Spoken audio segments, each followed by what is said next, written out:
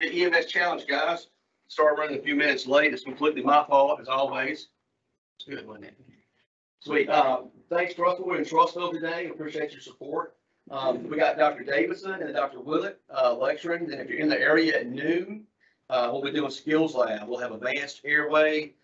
We have mega codes. We're going to do some ultrasound as well. No pig trachs today, no surgical airways. That's my fault as well. My apologies. But if you're in the area, come out and see us.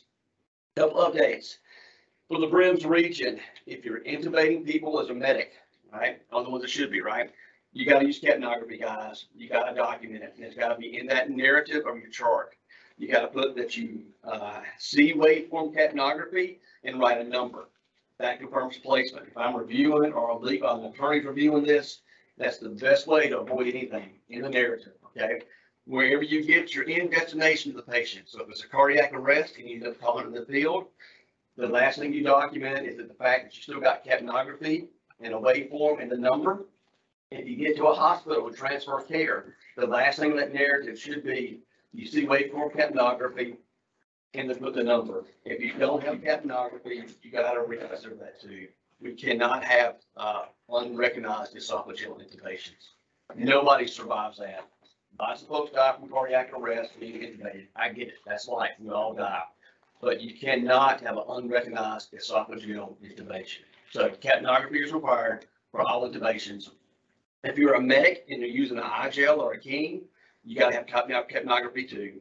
Okay. So as an EMT or advanced EMT, if you don't have waveform capnography, I get it. You can't use it for the blind insertion devices. But medics, if you have an advanced airway, document your capnography. And the last thing I'll say before we get started is for the crews that do transfers in a facility, remember when you're transferring patients from hospital A to hospital B, please call hospital B before you get there so we know you're coming. Okay, I know the hospital's already called, but if you're transferring a STEMI or a stroke or a trauma to a hospital and we don't get a few minutes heads up, it delays care of the patient long term. So thank you for smiling. Come out to our lab. Dr. Davidson, it's all you. All right. Wes, is this mic working? We're done. Yeah, I turned it on. Okay. Like Dr. Ferguson said, I'm Blake Davidson. I'm one of the new EMS fellows. I'm originally from Arkansas, did my undergrad and medical school there, and then just spent the last 3 years up in Kentucky for residency. So I'm down here for the next year. So you guys will see me around and unfortunately have to listen to me give some lectures here and about. Today, I'm just going to be talking about some kind of a big overview on toxicology. There's one thing just sitting up here thinking that I know I forgot about that I'll add in here at the end. But this is going to be kind of a glossing over of a bunch of different categories of toxicology. Each of these individual topics could have their own full lecture if you want to get down into the nitty gritty stuff. But kind of my main goal here is just to provide a big overview of kind of what symptoms to look for in order to be able to start treatment early and then give a decent amount of information to the in-hospital providers. So I don't have any disclosures. Nobody thinks I'm important enough to give me any money. The big goals here for initially is going to be talking about kind of the big categories. We're going to be talking about sympathetic, cholinergic, anticholinergic, or muscarinic. You'll kind of hear these terms intermixed between each other as muscarinic and antimuscarinic, toxidromes, and then some of the initial management of these from SSRIs, which is one that I need to add in at the end, calcium channel blockers, beta blockers, opioids, cocaine, things of that sort as well. We'll talk about decon, kind of when to think about it and when it's important for you guys and for the patients going forward. And then the other main goal is to kind of help you guys look. I've got some like plants in here, some toxic plants that people will use. It's not so common around here, but especially out in the West, sometimes people will get into some weird stuff and see if we can't help from that aspect. Why in the world do we care about tox so much? It is a huge part of medical care, especially now, dealing with opioid epidemic. And here after COVID, there's been an increase in suicide attempts, pretty much uniquely and it's becoming much more of a problem.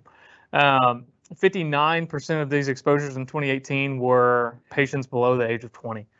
So a lot of these, most of those are intentional overdoses, which we need to be able to recognize and treat these patients appropriately. The other reason why it's important is because knowing what a patient is dealing with can help you be safe as well. So, trying to recognize what they're dealing with. If you recognize that they're dealing with a organophosphate poisoning or a pesticide poisoning that they may be coated in, and knowing for yourself that that's something that you need to be aware of to be able to protect yourself so that you don't also accidentally get a toxic ingestion. And then again, early management is key for all of these people as well. When approaching any of these patients, talk about the initial evaluation, and this is essentially going to be the same for any patient that you come up, right? ABCs is the most important. If they're not breathing, it doesn't matter what they ingested or what they did, that needs to be taken care of first, right? Then we're talking about breathing, again, whether depending on how they ingest this stuff, sometimes people can, if they're snorting cocaine or if they're smoking, they can go into a coughing fit and develop a pneumothorax, right? So you may get a call out for someone who has just smoked some crack and now they're in respiratory distress, and you get out there and you're thinking they're just agitated because they're on crack, but really they've got a big pneumothorax that is causing a lot of their problems. So going through it in your standard typical way, and if you evaluate the patient the same way every single time, you're going to continue to do okay.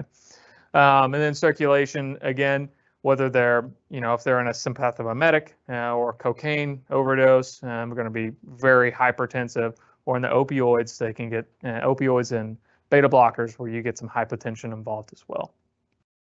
Then we talk about, disability, kind of where they're at from an agitation standpoint, whether or not you think they need to either be restrained or that needs to be addressed before you can actually go in and get your physical exam. And then trying to identify the toxidrome. So a lot of these toxidromes, we talk about our evaluation, the physical evaluation on these patients. A lot of times you can evaluate what type of toxidrome this patient is experiencing just based on looking at them as a non-touch physical exam, right? Whether they're agitated, they're flushed, they have a decreased mental status, or they're not breathing very well. All of these things, a lot of these things, you don't really have to touch the patient to kind of see what is actually going on with them. So again, just going a little bit more in depth here, we talk about scene safety. So again, on a lot of these patients, when we're dealing with, say, opioids, if they've got needles, making sure that that, where the needles are, not poking yourself, wearing appropriate gloves. Some of these drugs that people are using can be transmitted dermally. So if you're caked in them, you're not using the appropriate PPE, you're putting yourself at risk of also experiencing some of the drug side effects. There was when I was a medical student, there was like a big worry about like carfentanil was going around. It was a new type of fentanyl that was just called like gray dust or something that they were using, and there was a big concern that people were that pre-hospital providers were going down because of accidental touching of this carfentanil. I don't think it was actually true, but it is just something to kind of keep in mind. That also comes in effect if you're talking about gaseous exposure. So if you're talking about you're responding to a call for carbon monoxide or potential nerve agent, which we'll get into a little bit later, making sure that you have all the appropriate PPE to be able to enter that and not experience any of those symptoms. The other one is, I see that color doesn't transmit very well. So in a lot of these, you're going to get called out for the toxic patient, for a patient that just ingested a bunch of stuff. So say whether that's alcohol and the guy's extremely agitated and inebriated, and you get out there, and I think we all know what a drunk person looks like, and sometimes the picture just doesn't make sense, right? So what and when it gets to that, and you get to that point, you kind of have to be thinking like, is there a possibility of something else going on. I think it's real easy to get pigeonholed, and it happens, especially happens on the in the hospital. From when I get a patient in and they come in with a chief complaint of flank pain, and I'm thinking, oh, I've got one idea going on, and then they tell me that their leg's numb, and then turns out they have an aortic dissection, right? It's really easy to get kind of pigeonholed into this one complaint, and thinking I'm going out for an ingestion when turns out they have something else. This guy that's drunk may have fallen, now he's got a subarachnoid hemorrhage that we also have to manage as well. So kind of also keeping in mind that this is not, not to be too narrow in our approach, right? Again, talking a little bit earlier about the guy that smoked crack and had a pneumothorax. I think the other thing to think about also is if we're going to have some of these patients, we may end up having to chemically restrain, right? Whether we're giving ketamine or Versed to be able to get them to the hospital. We also have to manage or document when we're giving these drugs and why we're giving them, and also note that you're creating a mixed case here, right? And to be able to manage those side effects as well. So as important as the physical exam is in toxicology, the history is probably the most important. It is extremely important in intentional overdoses, right? Some of the at least in my experience, the non-intentional overdoses, the people who did too much heroin or smoked too much crack and are feeling odd, like they're going to be pretty honest with you. They're gonna tell you, hey, I haven't done fentanyl in a month, and I just got back to it, and I think I took too much. After you give them their naloxone and they wake up a little bit. So those cases sometimes aren't as difficult. The intentional overdoses, you generally have to pry a little bit more information out of people and kind of have to do some inferencing on yourself. For you guys, the things that I care about on scene the most is what's available to the patient. This is especially important in pediatric patients when they're just running around the room and grabbing whatever they can and sticking them in their mouth, and they're not able to tell you what they took or when they took it. So getting that history on scene of what medicines are around, is there anything on the floor, what family was in the room, and what medications did they have access to. So if any of you guys have ever called poison control for any of these symptoms or for any of these patients, the first thing they're going to ask you is what type of drug was taken. Then they're going to ask you what the dose was, and then they're going to ask you when they took it. Those are like the three most important history questions that you can get. And sometimes the answer is a handful of 650 Tylenol, maybe 2 hours ago. And that's okay. Just any information is better because a lot of that stuff really helps us aid our decision making. If someone took, and then oral or route of administration to oral versus IV.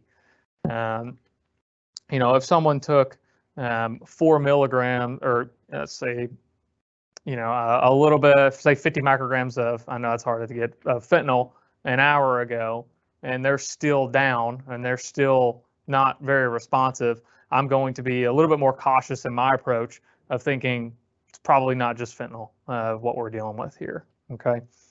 And then that also, that affects us a lot as far as medications and kind of our options for decontamination for the patient in the hospital as well. Paraphernalia on scene can be important. If the patient is not responsive, kind of what you're seeing around. If you're seeing like a crack pipe versus you're seeing needles or a bunch of dust from drugs, to be able to give us a little bit more idea of route. The other thing is nicknames. A lot of times people will use some odd street names for drugs. So trying to be a little bit more up on what current people are using in the area and what they're calling these names. I remember I had an overdose come into a hospital out in Kentucky. I was moonlighting and the guy was coding, and the EMS crew came in and they told me that the guy had a bunch of ice in his butt whenever they found him. I was like, what in the world? I was like, he was sticking meth, because I think ice, like I was thinking like this guy was overdosed, and I was like, oh, maybe he overdosed on methamphetamines. And then turns out it was actual ice cubes that they stuck up the guy's butt, because it's a common thing for when people overdosed on heroin apparently to try and stick ice in them to bring them back. So that type of history didn't come to me until, I would err on the side of Narcan, but I didn't know. I was like, all right, whatever. I didn't find that out until well after the fact. But that was unique for sure. So all ancillary information is important, especially what type of ice you're dealing with. But there are some like pretty fun names when you're talking about drugs. They're pretty inventive. We had y'all dealt with did y'all deal with Serenity? We had Serenity when I was like it's like a synthetic cannabinoid. People were wild on it. It caused a bunch of hallucinations. Spice. It's like a variant of Spice. It's similar. But people, it was like very readily available. What were you saying, Ferg? Thing that y'all hear, I heard heroin. Purple heroin? New? I don't know that it was new. Yeah. That's what they said on that. Yeah. It threw me off when they said it was a cocktail of 3 different. Yeah. I've heard of like Tiana Red and some weird stuff they're selling over the counter in gas stations that you really don't know what's in it. A lot of this gas station stuff's getting a little iffy too. I actually had a case report that I wrote up about a kid that did Delta 8. I don't know, is that legal in Alabama? Yeah.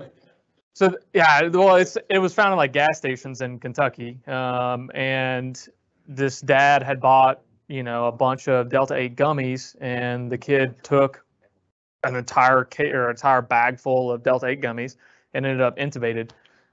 So just kind of knowing what's available in your area, what people are calling stuff is super important, because they might not even they don't know the real name for stuff. They're just going to tell you I took a bunch of Molly. And to know that is MDMA and how to treat that is going to be important. So on your physical exam, we kind of already talked about like a lot of this stuff you can get from an overarching view of kind of what the patient looks like without actually having to touch them. The biggest thing for these is vitals are vital, right? I had an infectious disease medicine doctor that would tell me this every single day on rounding, and I used to get really annoyed, but the more that I do this, the more that I appreciate the fact that they really are crucial in actual management. I know sometimes they're kind of hard to assess, but if you tell me that a dude is agitated and just did a bunch of crack and his blood pressure is 240, I'm going to probably believe it. Sometimes we think like, oh, that's inaccurate. The guy's all mad. Like, I'm going to know that it's high. But in a lot of these, like, trying to figure out exactly what's going on, the vitals are going to really kind of clue us in, and that comes down especially to like temperature. Are they hypothermic? Are they normothermic? Do their vitals match kind of what they look like? Are they bradycardic and hypertensive? Like, that doesn't really make sense. Really trying to figure out what's going on. Then in the other physical exams, some of the things we don't always really think about. The pupillary exam, do they pinpoint pupils? Are they dilated? Are they sweating? Or are they dry as a bone? And then the other thing, it's kind of hard to assess for you guys, and even for me initially in the hospital, is urinary incontinence or retention is another big one. But if you've got somebody that's really altered and they're confused, they're hot, they're dry, and then you look down and their bladder is about to explode, that kind of makes me leads me down like an anticholinergic toxidrome. I think that something else is going on, that they've ingested some type of maybe Jimson weed or something of that sort, and they need a Foley catheter, and that can make them a little bit less agitated. So that is also really important. And then skin exam that we talked about from a diaphoresis standpoint. The other thing is I talked about envenomation here. So snake bites and other bites kind of fall under the realm of toxicology. So just kind of keep that in mind too. Some people that can get bit by rattlesnakes around here can develop DIC and alter mental status. Yes, don't, or try to kill it, or get close to it and take pictures. Taking care of a family duo of a dad that a kid that was out camping, went and pee in the middle of the night, got bit by a copperhead, and then dad went out and tried to kill the copperhead, and then he got bit, and both of them ended up admitted to the hospital. Odors are important too. So we'll talk a little bit more about this, I think, next. But if you get on scene and you smell a really odd odor, kind of make mark of it. That some of them can kind of lead us to what's going on. So I try to get this to where we could guess what's going on, but I'm not smart enough to figure out PowerPoint that well. What's up? Snake bite. Mhm. So what's the current teaching in pre-hospital? What do you need us to do? Regular wound management. Okay, and then just get them to you and what you. Mm-hmm. Okay. Yeah. So I mean, there's a lot of studies out there. Initially, I was actually in an outdoor store the other day and got really mad because I saw a snake bite kit, and the snake bite kit had like a suction cup on it, had a tourniquet on it, and literally everything that you do not want someone doing for a snake bite, right? Really, the biggest thing there is I want to know like where it is, and if you get on scene and they've already got some erythema or they've got some redness on there, the biggest thing that you can do to help me out is get a Sharpie, draw a line around where it's red, and write the time on it. All right, because the biggest thing that I care about is the spread of the inflammation, or what's going on from that standpoint. Hey, Doc, just to clarify, so the reason we don't really care much about taking a picture or capturing the snake or anything like that is they're pretty much in this area all going to be the same venomous snake. Yeah, exactly. And all of America, really. All of America, unless you live down in Florida and you're dealing with some like coral snakes, all of the snake bites, all of the venomous snake bites that we're dealing with, we treat the exact same. So I don't really care what kind of snake it was. So we're talking about some odors. So these are some odors that we can kind of think about. Cyanide toxicity apparently smells like bitter almonds. Some isopropanol we'll talk about here in a little bit, and acetone. So people will have a fruity smell to their breath. Garlic is organophosphates, and we're talking about like pesticides. So mothballs. If it smells like mothballs, like your old grandma's drawers, then you can be thinking about naphthalene. Did that reflect off on your face? Sorry, my bad, brother. Yeah, it was like a. What's that? What's it? Oh.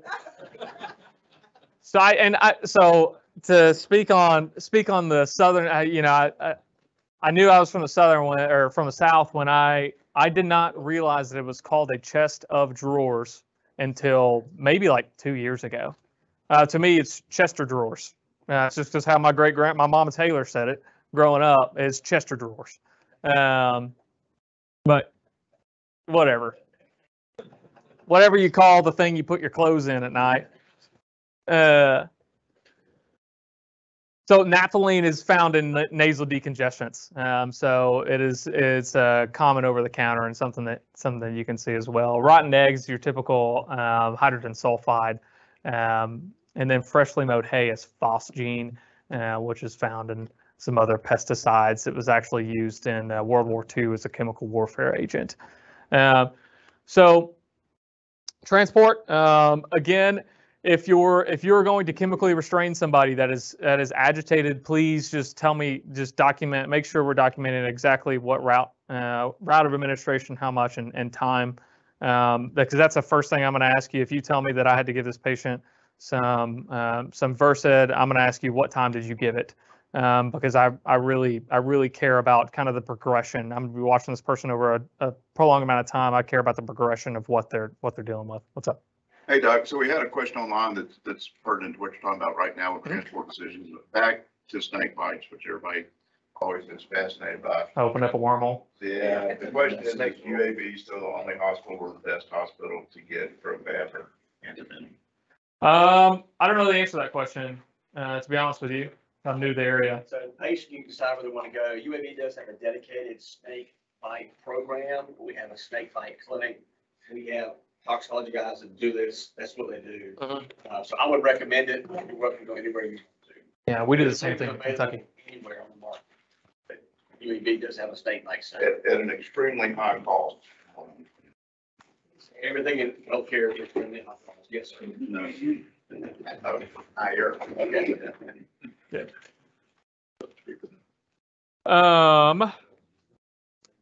One of the biggest things here that I would say is the biggest, two big things for you guys for monitoring patients en route is if there's any type of respiratory concern, end-tidal CO2 is important here. And then 2 is an EKG. If we can run an EKG, that's going to tell me a lot of information. There's actually a whole nother lecture that I could give that's called toxic EKGs. And literally, we could just go through a ton of EKGs and name the overdose based on that alone. So that is extremely important for us. And then I've got some of my notes still listed on here, so I need to edit that out. So here, this didn't translate over as well, but this is actually one of the EKG that I had on shift. This may need to be somebody in the front row, but can somebody tell me kind of what's going on there in that EKG? Is it fast or slow? Slow. Is it narrow or wide complex? Okay. Regular or irregular? Pretty regular, right? If I've got a regular, slow, wide complex rate, I'm going to be thinking that this is some sort of weird junctional or ventricular rhythm, right? I know that a wide complex means that the ventricles are driving the main beat of the heart, and I'm kind of thinking of a couple different things. But for this one, do I see a P wave before every QRS?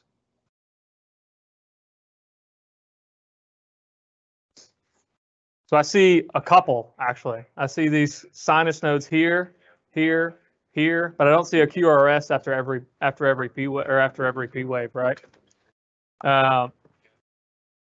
So there's not a real association between the P's and the P waves and the QRSs. And so what I'm thinking here is that there's some sort of AV block, some sort of heart block here, right? And when there's no association at all, this is complete heart block. So there are a few medications that can cause complete heart block, being beta blockers, calcium channel blockers, digoxin, and some other antiarrhythmics, right? And so what they're doing is they're creating a block within that AV node that's not letting the two parts of the heart connect and talk to each other. Normally, if I see a rate of around 30 and it's wide complex, my first thought is making sure that this is not complete heart block. And so what are some things that, we can think about how to manage this patient en route? Right, so pace them. The first thing I want to know is what their vitals are. If their vitals are stable, if their vitals are 120, their blood pressure is 120/80 and they're talking to you, and they've got a heart rate that looks like this, which is what this patient had. She was actually hypertensive, 160/90.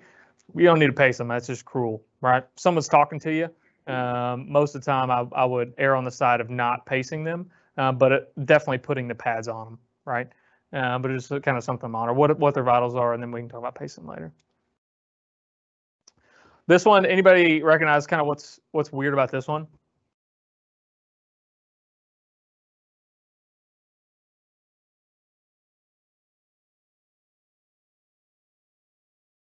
So it's a little fast, so it's kind of hard to tell whether there are P waves or not, but it is definitely quick.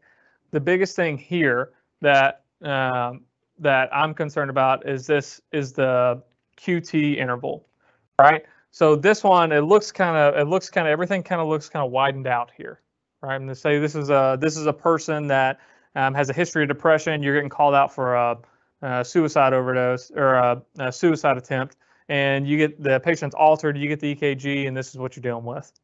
Okay. When I look here, I see a widened QRS, a widened QT. And when I say a widened QT, it should be next. Well, it's not really here, but everything's widened out. And so I'm thinking about giving this patient magnesium to kind of narrow everything back together and bring it back together there. This is TCA overdose can cause like your wide complex and wide QT. Here's another example of a prolonged QT, specifically there, is what I was looking at. So a rough way to be able to do this, it's a little harder to tell. The faster that the faster the rate is, it's harder to tell what your QT interval is. But a rough way is it needs to be less than half the R to R interval. So this is a little bit, drawing out this vector here. It's a little bit longer than your R to R interval. The QTC that reads out on the EKG machines, a lot of times I tell people don't read the top because it doesn't matter and it's wrong most of the time. The QTC is the only thing that is actually pretty accurate on those things. So you can kind of be aware of those. All right. So we got started a little late. I'll try not to go too over. I put in a lot of like history of tox in this because it's toxicology is most of the time the answer is supportive care. If you call poison control, they're just going to say, keep doing what you're doing and look at them. But so to add in a little bit of interesting stuff, we'll talk about a little bit of history of tox. I'm not even going to try to pronounce this guy's name. Back in the 9th century, this is the first time that we actually started talking about the books of poisons. He recommended using the treatment of aconite containing dart arrow, which is like a poison arrow that they would use in war. Treat it with excision followed by cauterization and some onion and salt. And that was a treatment for poison arrow attacks back in the 9th century. They didn't really talk about how well it worked. Yeah, for sure. That's why I bring a bag of onions to every shift. Keep vampires away or garlic and treat dart arrow attacks. And then I thought this was kind of funny. So a lot of this stuff I'm getting from Goldfrank's, which is like the toxicology book of, he's the god of toxicology nowadays. But this Abanus dude, the people that were experiencing opium overdoses, he described them as they will be dull, lazy, sleepy, without feeling, and he will neither understand nor feel anything. And if he does not receive succor, he will die. There's no really explanation of what succor was, but I mean, it's pretty accurate to this day. Most people that overdose on opioids are pretty lazy feeling. They're pretty sleepy, and they don't really do much when you pinch them. I thought that was pretty accurate even back from 1250. So we'll talk about gases for a second. The earliest known of gas, some gas toxicity was back in the eruption of Mount Vesuvius, I believe, by Pompeii. Many years ago, greater than 2,000 deaths, and no one really knows which toxin it was specifically that killed all those people. Back in 1929, the Cleveland Clinic had a fire in their radiology department and killed 125 people from nitrous oxide, carbon monoxide, and cyanide poisoning. Large and behold, the largest gas killer in America is carbon monoxide. It's especially prevalent up in your northern states in the winter, whenever people are burning like wood fire stoves. I know in Kentucky it was a huge thing out in eastern Kentucky in the winter. Everybody had a wood burning stove. Nobody used them appropriately, and people come in all the time for carbon monoxide poisoning. The other thing is generators. So a lot of people will. I took care of an entire family that they put a generator in their garage and closed the garage door. And then all woke up with severe headaches, vomiting. Kid couldn't walk straight, and ended up getting hyperbarics. Agent Orange was he was back in Vietnam and is actually associated with a bunch of cancers nowadays, a bunch of lymphomas. And then there are some odd toxic effects from the people who responded to the World Trade Center that people are still dealing with. Carbon monoxide is one that you guys are going to get called out most on, especially prevalent in house fires, one that we need to be aware of. It's odorless and colorless, which makes it hard to detect and kind of hard to think about. One of my buddies the other day, he actually had a bounce back from a patient that came in with a headache, just a regular headache. It was real bad, got better in the hospital, went home. 2 days later, came back with similar symptoms. Now had some nausea and vomiting. They took a carbon monoxide detector out to her house, and she actually had a leak. So it's something that's it's missed fairly often with people that come in with complaints that we're not necessarily thinking of, but something to kind of to keep in mind when people are coming in with these symptoms. How it acts is it binds to your hemoglobin with a lot higher affinity than oxygen, and so it is a competitive inhibitor. and it doesn't allow oxygen to bind to the hemoglobin. People will come in, they look kind of normal, just having these vague symptoms, but they're going to be hypoxic. So the treatment that you guys can do is a non-rebreather, not just the regular nasal cannula. I want them on a non-rebreather if we're suspecting carbon monoxide poisoning. I'm going to get as much oxygen as I can. What that does is help decrease the half-life of carbon monoxide and helps eliminate it faster. So the treatment for a carbon monoxide poisoning is 100% oxygen. And whether that means just continuation of the non-rebreather in the hospital until their symptoms are better, or there are some studies eventually into hyperbarics depending on the level of carbon monoxide or their symptoms. And there's also kind of mixed feelings on that. I don't even know, do we have hyperbarics at UAB? We can't die. I mean, we can't. Yeah. Okay. Anybody know what one of the biggest physical exam findings you have to look for before you dive somebody? Jordy, really specific question. It's in the HENT portion of the physical exam. Part of the ears. So you gotta look at their tympanic membranes. If they've got like a big, like bulging tympanic membrane, or they have like an ear infection, you actually have to perforate their eardrums before you dive them. Because if you dive them and they have a ear infection, it's gonna bust and get all over your equipment. That's less than ideal. What drug can you carry to kind of help treat some of this? They can carry, I don't know what they're going to be able to have on the cyanokit. Yeah.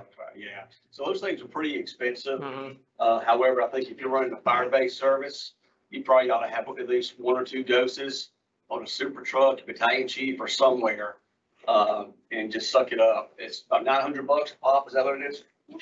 Yes, sir. It's about a shelf life of a year. We're actually having trouble getting the dose from pharmacy. Yeah. But we're trying to carry it, just for fire response. I think it's good practice.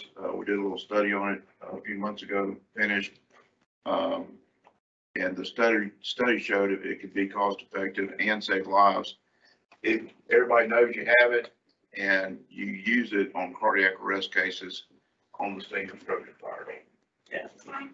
So obviously it's too expensive for every EMS agency to have it on every truck, but if you're fire-based, 2 units somewhere, maybe worth at $1,800 a year. Mm-hmm. Just take care of your own people with nothing else. Just food and fun. So next we're going to talk about nerve agent gases. This one's going to be a lot more rare, but used in like chemical warfare, and one that's on every exam when we're talking about kind of some agents to be thinking of in a mass casualty event. This is talking about like sarin gas, and they're also clear and odorless, which is difficult to manage. They act similar to insecticides, so people are going to have kind of like an organophosphate type poisoning. They're going to be cholinergic, which we'll get into a little bit later, where they're going to be bradycardic, and decon is going to be important here. So if this is like the biggest cases are like in, I think, Japan, there was a sarin gas attack and everybody was in the train, and they had a lot of exposure on their bodies, and a lot of EMS people actually were treated in the hospital as well because they got it on top of their body trying to go in and assist the patients. The treatment for nerve agents is atropine, followed by pralidoxamine. So there's actually this kit here this is a picture I took last week from Birmingham Fire's drug source. So it's a kit specifically for nerve agents. It's got your atropine dose over here is 2 milligrams, followed by 600 milligrams of pralidoxamine. If you don't have that, the doses are still the same. You can draw them up in your normal kits, but that is the drug of choice there. Beta blocker and calcium channel blockers. This is going to be an overdose generally in your older adults that are on these medications long term. They're going to come out and they're going to be hypotensive and bradycardic. When you see those, hypotension and bradycardia normally don't go together. Normally, if someone is hypotensive, they should be tachycardic to try and overcome that. So if you see those two together, then you need to be thinking about beta blockers.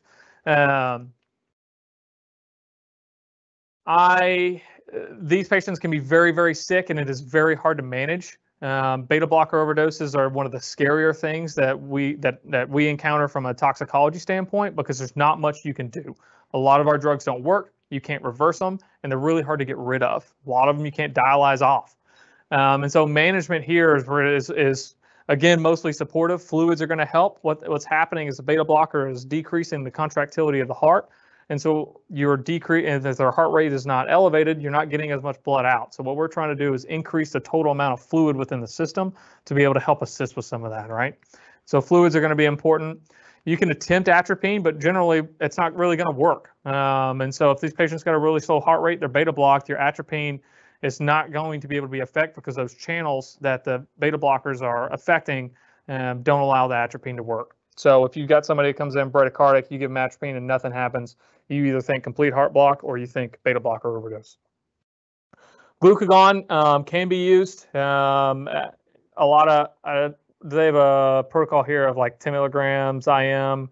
It's hit or miss. It's not really going to hurt anybody. But it doesn't really.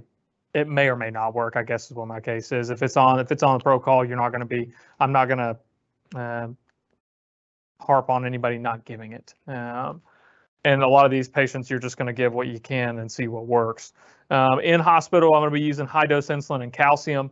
That has shown some effect to be able to work. If those don't work, I'm going to go to pressors. Epinephrine probably is going to be my first line in this case, to try and help with some inotropy for the heart as well.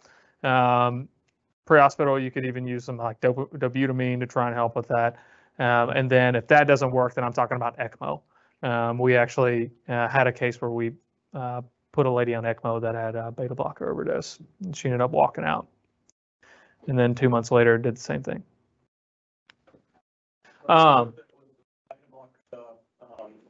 Glucagon, the dose is pretty high. Nobody's going to have enough of that in your truck to give it. 1 milligram is not going to make a difference. I would be more concerned with you guys supporting the ABCs, the fluids, the calcium, push dose, FE, dopamine, those of that nature, and calling to get orders to give one of glucagon. Yeah. Plus, glucagon's hard to get. It's expensive. A lot of places are carrying it now because of that. Yeah. Okay. Yeah. I would say the utility of it is low. So if you have it, then use it. If not, I would not stress about it. So we're talking about, a lot of these for the big overall events, I've tried to get it in for like our vital signs that we're talking about. So the things that I talked about earlier about so important is that in ethanol or sedatives such as benzodiazepines or barbiturates, blood pressure typically is going to be decreased. Pulse there in the middle is going to be decreased. Respiratory rate as well. Temp can be either or. Most of the time, if they're decreased, it's because of environmental exposure. Someone has gotten so drunk or gotten so hyped up on benzos and they've been laying out on the floor all day long uncovered. And so that is something to kind of be thinking about as well. Pupil size is just going to be sluggish, not necessarily increased or decreased. They're not really going to be diaphoretic, and they're going to be hyporeflexic. Okay, not going to be able to walk straight, so they're going to be ataxic. So just for time's sake, we'll kind of go, kind of skip through some of the history standpoint, but toxic alcohols can be complex as well. We're talking about ethylene glycol, which is used in a bunch of antifreezes. You'll see this in a lot of like kids because it kind of tastes sweet. There are some companies that are kind of trying to curtail that out and put in some chemicals that don't make it taste as good. But then other people, some alcoholics, will drink rubbing alcohol as a cheap way to be able to get drunk. There's a case in the hospital that I had of somebody came in drunk. They wanted to detox. They ended up leaving AMA, and on their way out, they went to the Germex and just downed an entire bottle of Germex to get drunk again. People will do anything to get their high. Methanol poisoning, we think about that when we're talking about like bootleg alcohol. If it's not distilled correctly, then it can have a higher incidence of methanol. Anybody know who that guy is down there at the bottom? What's that? Yeah, old Popcorn Sutton. He's a big on moonshiners. He's one of the biggest bootleggers in Tennessee. So toxic alcohols, they're broken down in organic acids. They're created metabolic acidosis. Anybody know how to tell, like if I'm looking at somebody from across the room trying to evaluate them, if I can tell if somebody's acidotic or not? What they'll be doing? Just sitting in the bed. You ever see? Right, like those big, like small breaths that you hear in diabetes. That's not necessarily specific to diabetes. That's specific to acidosis, right? So regardless of what type of acidosis they're experiencing, a metabolic acidosis, they're going to be taking those big, deep breaths. And what are they trying to do there? Compensate. And so how do they do that? What does the big, deep breaths do? Blows off CO2, right? And so CO2 is the acid that is built up, or bicarb is acid that's built up, and you're trying to get it out there. Ethanol can be excreted through the Krebs cycle, so it's excreted out. There are some other drugs that can't really be excreted as well when we're talking about isopropanol. Isopropanol does not break down. It is broken down to a ketone, so it doesn't form an acidosis. So it's kind of one of those weird ones that is you can get toxic without getting this acidosis in here. And that's one of the things in hospital standpoint that kind of tells us which alcohol they're consuming. Clinical presentation, I think we all know kind of what they're dealing with there. The other important part is ethylene glycol can cause hypocalcemia. This is why the EKG is really important. Hypocalcemia can lead to a prolonged QT. So some of the medications that we're dealing with they're nauseous and wanting to vomit, I'm gonna be a little bit more careful on giving the Phenergan, Zofran, things of that sort as well. Okay. Management, again, ABCs, it's mostly supportive. We wait until they metabolize all this stuff. Anybody know why? Like, I've never given fomepizole. Do you know what fomepizole is? It's a reversal agent for alcohol and benzodiazepines. The risk here is that if you've got a chronic alcoholic and you give them fomepizole, you're going to reverse all the alcohol they have in their system. You're going to send them into acute withdrawal. And so it's not something, I would rather someone be drunk in my emergency department for 4 or 5 hours than try and give them fomepizole to get them out earlier, because you can send them into acute withdrawal really quickly. No reason not to get it. Okay, so withdrawal from alcohols is also important as well. It's going to be pretty much the exact opposite of everything that we're doing. The big thing here is seizures. And so when we're talking about this, if someone is seizing from ethanol withdrawal, we're going to be doing all of our regular seizure management, benzos, but we also need to think about, at this point, talk about like the thiamine and other drugs from that sort. So I spelled muscarinic wrong. So anticholinergics or anti-muscarinic overdoses, we'll talk about here in a second. So, and these patients are going to be, there's a mnemonic that we'll talk about here in a minute, but these are the vital signs that we're going to be dealing with. They're going to be someone that is hypertensive, they're tachycardic, they are hot, and they're altered. All right, their pupil sizes are going to be dilated, and the big important thing here is that they're not going to be sweating. They're going to be dry. Okay, the mnemonic for that is blind as a bat, mad as a hatter, dry as a bone, red as a beet, and hot as a desert. All right. And so this is one that is like kind of beat into you, but someone is experiencing all these symptoms. It's kind of the fun way to be able to memorize all this stuff. We need to think about anticholinergics.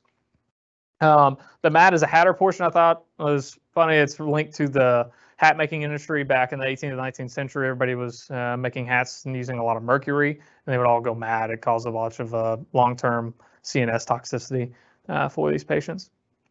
And then they started to have some funky shakes.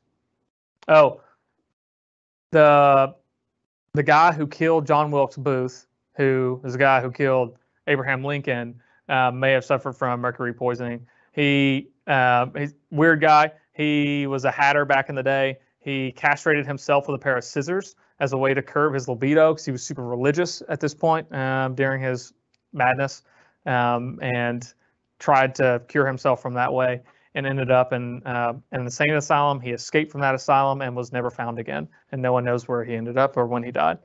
No. Yeah. So these guys, they present wild, right? So antihistamines can cause an anticholinergic effect. So someone overdoses on Benadryl, they may exhibit some of these symptoms.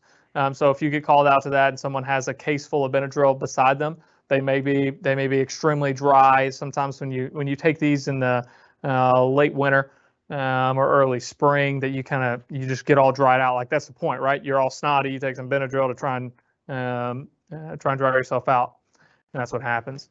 So this is the most common that you're going to see from an anticholinergic standpoint because it is seen over the counter. So something to kind of recognize. So our management here, I need an EKG for evaluation of our QT prolongation. Timing is important. If you get them within an hour, we can give charcoal. Treatment for seizures on these is benzos, and then supportive with fluids otherwise. If they've got a widened QRA, we're talking about like TCA overdose, you can give bicarb here to try and narrow that down. Kids can sometimes have some weird like hallucinatory effects as well.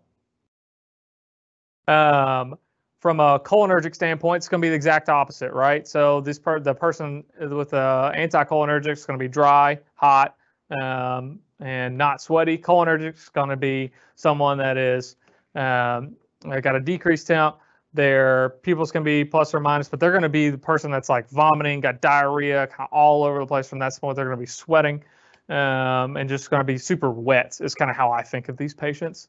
This is going to be your organophosphate poisoning. So if you go out to a toxic, someone that's like vomiting profusely, they've been out in a barn all day working on a farm and exposed to a bunch of organophosphates. This is what I'm going to be thinking about here. And this is one where you need to be careful about your own exposure, right? So these pesticides are sprayed out commercially, can be all over the place. If you're going out to treat somebody in a barn where they're using all this stuff, be really aware of what you're dealing with there and use appropriate PPE. How these work is they're an acetylcholinesterase inhibitor, which is just getting a little bit down into the nitty-gritty. But like what we talked about here is a pinpoint pupils, muscle fasciculation, and then again they're just going to be wet. So they're going to be tearing up. They're going to be diaphoretic. They're going to have diarrhea. They're going to be salivating. And have urinary incontinence. ABC is most important after decon, making sure that you're safe. EKG again. And then if you do have to intubate the patient, they may require a little bit higher PEEPs if you got a PEEP valve, just because they're going to be really wet, right? So you have to overcome some of the fluid that's within their lungs. Paralysis with sucks. I know most pre-hospital places use rock, but sucks can be prolonged from normal. Treatment here is going to be based on effect. So we're going to be using atropine for a patient that's coming in with a cholinergic toxicity, and my main goal here is to control their secretions, right? So I want to protect their airway. So if they're salivating so much where they're not able to protect themselves, then I'm going to give them atropine until that dries up. And that's going to be your main like treatment goal. You give your normal dose 1 to 3 every 2 to 20 minutes. Max is around 6 milligrams. All right, opioids. We all know what opioids look like. Those are our vital signs here. The biggest thing here is going to be supportive management. I think what I wanted to kind of drive home here is a dose of Narcan. In the hospital, I'm not giving these whopping doses of Narcan. I'm going to give 0.4 milligrams IV, and that should be enough to get effect. I think we've all seen the patient that comes in, they've got an opioid overdose, they get 2 milligrams of Narcan, and then next thing we know, they're running down the street. I don't want that. I don't think you guys want that, especially in the back of an ambulance where it can create a harm to the patient and you guys. So just kind of be careful there. And then note that the dosing of Narcan or that the effects of Narcan are generally only about an hour. And so if I'm giving somebody Narcan, I'm going to watch them for an hour and make sure that they're not experiencing some rebound effects. If they're using something like methadone that has a longer overall half-life, that they may get some rebound toxicity. One of the scary effects of naloxone that has been described are narco-induced ARDS, acute respiratory distress syndrome. Is if you give a whopping dose, the thought is no one really knows why it happens. Some people blame the drug. Some people blame the fact that you give this person that's not breathing, so they're not moving their lungs very much. You give them a whopping dose of Narcan, then they take that big deep breath, and they have a sudden hyperexpansion of their lungs, and that floods their lungs. Okay, so it's like a flash pulmonary edema. And so that's kind of the other risk of giving a monstrous dose early on. The other thing about methadone is that it can create a QT prolongation, so kind of be aware of that. It can also experience some fentanyl. People that are taking fentanyl can experience some serotonin syndromes. Withdrawal is going to be the opposite here. Serotonin toxicity. So serotonin toxicity is going to look similar to an anticholinergic overdose. The biggest thing here is that these people are going to be sweating. And so when they're going to be hot, they're going to have an elevated blood pressure, they're going to be agitated, they're going to have dilated pupils, but these people are going to be wet. So remember, an anticholinergic, they're dry as a bone. And serotonin syndrome, these people are going to be sweating. So people that come in massive overdoses of your SSRIs can have symptoms similar to this. This serotonin syndrome is a diagnosis of exclusion. So it's really hard to be able to diagnose unless somebody comes in and tells you, well, they took everything that they had. Some side effects are seizures. Again, the main support or the main treatment here is supportive care. So benzos as needed. If you got someone really agitated, then give them some benzos and help them calm down. Some pathomimetics are drugs like cocaine, methamphetamines. You're going to have a hypertensive, tachycardic, agitated person that sometimes can have an elevated blood pressure or elevated temperature. Again, for time's sake, we'll skip some of this history. Some of the street drugs here I thought were kind of fun. Yaba, and then upward shard and ice. So that's what the cocaine leaf looks like. It's a coca plant. It was common down in Colombia. They chew on the leaves of this and then synthesize it out from there. So here, the treatment for cocaine overdose is, again, supportive, benzodiazepines as needed. The other thing that we need to be worried about is someone that just did a bunch of cocaine and they're worried about chest pain. And I get an EKG and look for, anybody know what can happen there or what I'm looking for in someone that has chest pain, did cocaine? So they can have a pretty significant coronary vasospasm, which clamps down on the coronary arteries and develops some myocardial ischemia, and essentially have a pretty significant cardiac injury similar to a STEMI. And it looks like a STEMI on an EKG.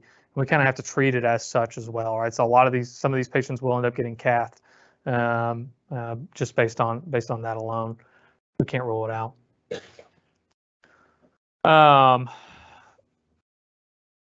So this is basically just saying the same thing earlier as supportive treatment with benzos.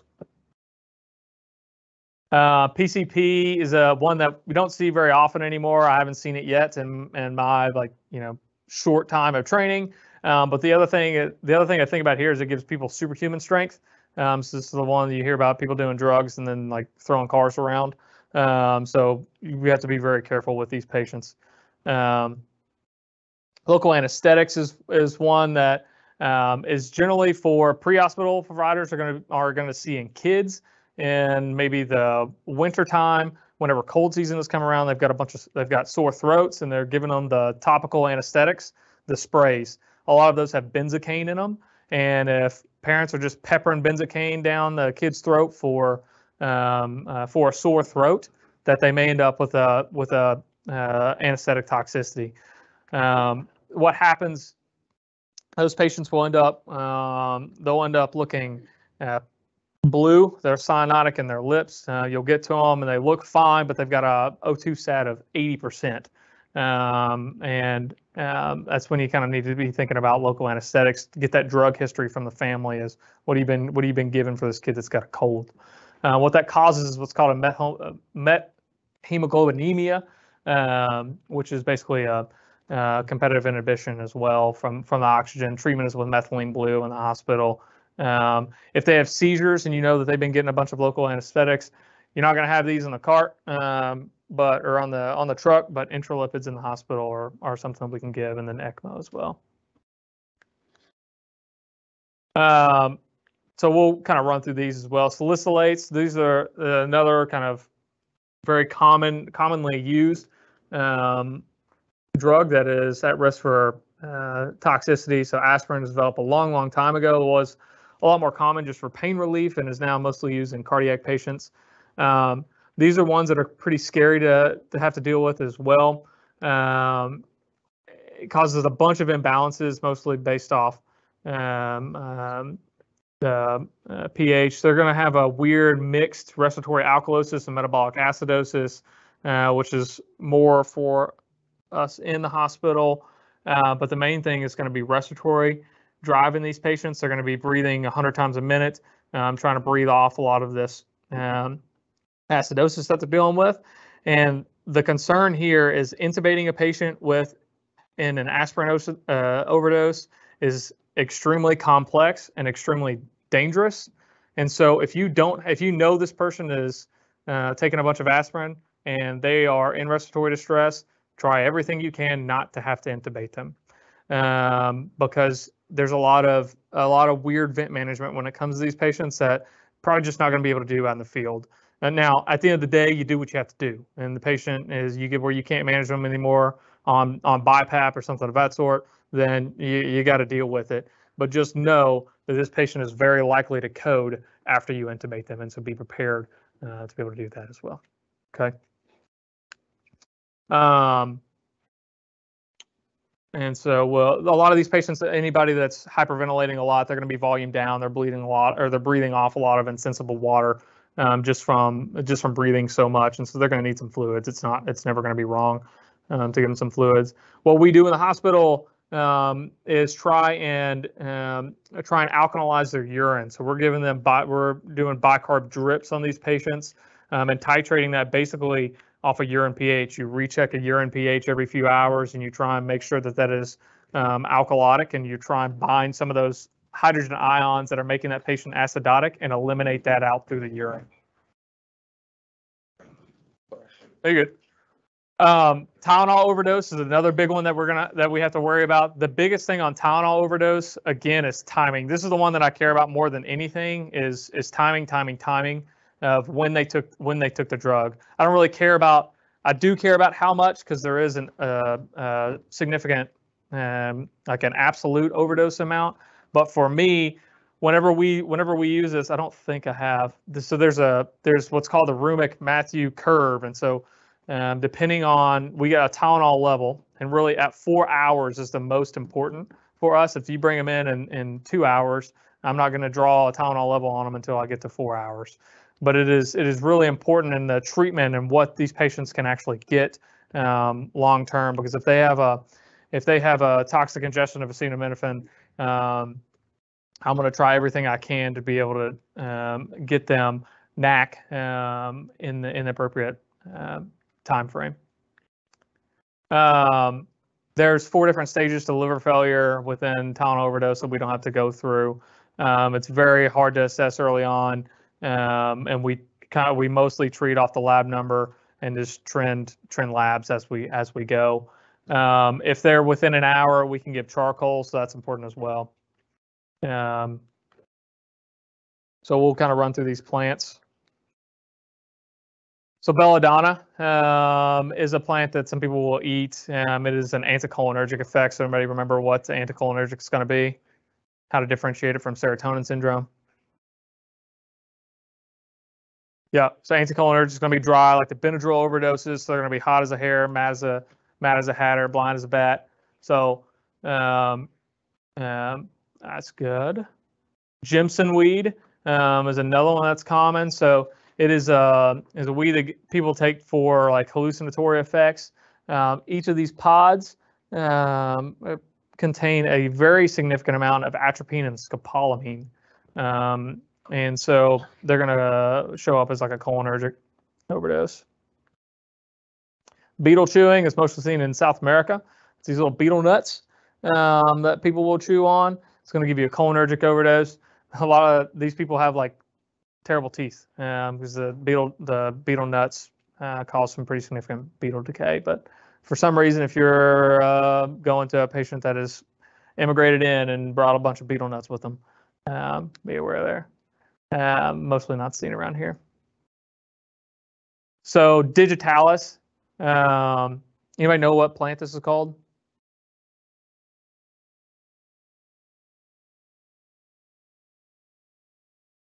Melissa, do you know for boards? Yeah, foxglove. So digitalis is like the overall genus of the family of plants. These patients are going to experience a digoxin overdose symptomology. So a lot of times in dig overdose, so one thing that can kind of get you is that they're going to have a weird color hue to a lot of the stuff that they're seeing. So if you got a really old person that's on a bunch of cardiac meds and they're saying, oh, like everything kind of looks a little yellowish to me, be kind of thinking of dig overdose. And you can kind of treat these the same with Digifab in the hospital as well. Cyanide toxicity, people, for some reason, if people are eating a bunch of the pits of fruits like peaches, apricots, pears, you have to eat a ton of these, which I don't know why people are just pounding peach pits, but if for some reason they do, they can experience some cyanide toxicity as well. Sorry, it's a little rushed. We got started a little late and I talked too much, but a good reference if you have access to Gold Franks, that is if you want to get into the absolute nitty gritty of toxicology. It will get you into everything you want to know and much, much more than even I want to know. And then Life in the Fast Lane is a free access source that has some good overall management of drugs. I am Dr. Melissa Willett. I am, along with Blake Davidson, one of the EMS fellows this year at a UAB. Since y'all also will have to listen to me talk and see my face for the year, I'll tell you a little bit about myself. I am originally from Seattle, Washington. Please don't hold that against me. I did undergrad there. I had a career before medicine and went back. I did work as an EMT for a few years when I back to community college and undergrad on the very long road to medicine. And then I matched here in Alabama for residency, where I just completed a 3-year emergency medicine residency, and here I am. So thank you all for having us. We really appreciate the support and getting to be here with you all today. So welcome to Alabama EMS Challenge, lecture number 2 of the day. Death by PowerPoint is a true diagnosis, so I try to inject a little bit of humor. I try to make this a little interactive. So please, I'll try to ask some questions. If nobody answers, I'll make it pretty painless, and I won't make you wait too long before I offer up an answer. And today what we're going to be talking about is behavioral or psychiatric emergencies. So here is a definition. EMS definition is an acute change in conduct that results in a behavior that is intolerable. Intolerable to the patient, to their family, to society. Naked people running down the street with machetes, society's pretty intolerant to that. And then here's kind of a little outline about what we're going to talk about today. So evaluation, initial evaluation, assessment, appropriate treatment. We're going to talk a little bit about verbal de-escalation, which should be attempted, at least attempted. It will not always work, but some of us are better at this than others naturally, but these are real skills that can be learned and applied in appropriate situations. And then we'll talk about a few common scenarios, the suicidal patient, the agitated and violent patient. We will briefly talk about agitated delirium. And then we'll talk a little bit about capacity, what that means, how important that is for y'all to be able to accurately determine in the field, which can be challenging. We'll talk very briefly about protocols, and if we have time, we'll go over a couple cases. So evaluation, right? Of course, always BSI, scene safety, every time. These situations are unique, right? And every single one of them is unique. Every patient is unique. So the standard approach is often inadequate, right? You should always anticipate potential dangers. These patients are often very unpredictable. It's very hard to tell kind of what's going on in their mind. And so always anticipate potential dangers. This can be due to location, you know, your agitated, acutely psychotic patient running down a busy intersection, right? Standing on the ledge of a bridge. Those are dangerous, right? And sometimes where you have to go to get them, you know, abandoned houses, things like that can be very dangerous. The patient and other people on scene, right? Especially if you have to go into a home, right? Is this where there's a lot of drug use? So just kind of be aware of that, of your surroundings, the situation, and then weapons sharps, right? Sometimes these folks have strange and sharp and dangerous objects hidden in strange locations, right? So just always be aware of that. If your scene is not safe, if you are worried, your safety is paramount. Just back up, take a minute, call law enforcement. If it's a behavioral emergency, often they're already on scene to help you, but just please be careful. And then patients with psychiatric illness, right? There's a lot of stigma attached to this. They're not the easiest patients. They can be frustrating, they can be mean, but also they can have other disease processes going on. You know, we hear, oh, behavioral emergency, psych emergency, but can your schizophrenic patient also have CHF? Absolutely, right? Can your bipolar patient also have asthma? Yes, right? Can your, you know, alcoholic patient have also fallen today and have a traumatic brain injury? Absolutely. So it's important to not kind of put blinders on and think we are dealing with an isolated psychiatric illness today, right? Keep it open, keep it broad when you see them. So assessment, diagnostic accuracy can be challenging here. And even in the emergency department, I don't get so hung up on like, oh, this is schizophrenia, this bipolar disorder, this is substance abuse, you know, psychosis. It's really, that's kind of irrelevant, right? We care more about the broad picture, right? Is this patient acutely suicidal? Is this patient acutely, you know, agitated, homicidal, dangerous, right? Are they manic? Are they going 10,000 miles an hour? Do they look intoxicated? So it's really clinical symptom patterns, not specific diagnoses that we care about so much in these scenarios. So you need to very quickly determine if there is some other underlying medical issue happening, right? You know, this patient, you know, no psychiatric history. Oh, they got some oral, you know, cyanosis going on. Maybe they're hypoxic. Maybe that's the issue, right? Signs of external trauma. Have they fallen? You know, so there's a lot of other things that could be causing this abnormal behavior, and you have to very quickly make sure that that's not what's going on. Medical alert jewelry can tip you off. Any focal neurologic deficit can tip you off. Abnormal vital signs you should particularly pay attention to. And then just like in Dr. Davidson's lecture, collateral information can be important, right? So, you know, you show up, the patient's obtunded or they're acting crazy, they're not gonna be able to tell you anything. You know, family on scene, oh yeah, I found this weird, you know, these drugs in their room, or oh, you know, they've been crying a lot lately and, you know, these are the medications that they take, you know. So getting information from bystanders, from family can be helpful in these situations. Okay, so briefly, we're just going to touch on non-psychiatric causes of altered mental status and behavioral issues, right? And I only bring this up and I'm kind of hammering this home because there's so many.